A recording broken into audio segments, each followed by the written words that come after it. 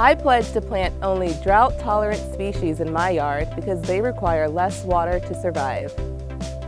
We pledge to turn off the sprinklers when it rains because rainwater is better for our plants than treated water. And also because our parents do not like wasting water or money.